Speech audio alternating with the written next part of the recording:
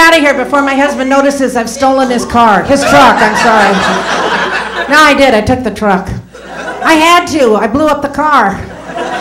3 days ago, I'm driving on the freeway, minding my own business, and the gravy boat lit up. Why do we have to have those stupid symbols? Who knows what they are? The first one, the sailboat. There's the water and the boat and the mast. If that lights up, do you call the Coast Guard? What? There's the gas tank one, I got that. But there's the gravy boat. With that little bit of gravy dripping off its lip.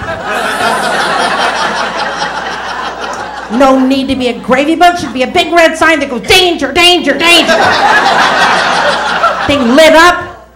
5 minutes later, my windshield's covered with black gook. I have no power steering, the radio doesn't even work. I've completely ground the car to a hole. I started to explain it to my husband. I said, well, all of this thing happened. He goes, why didn't you pull over immediately?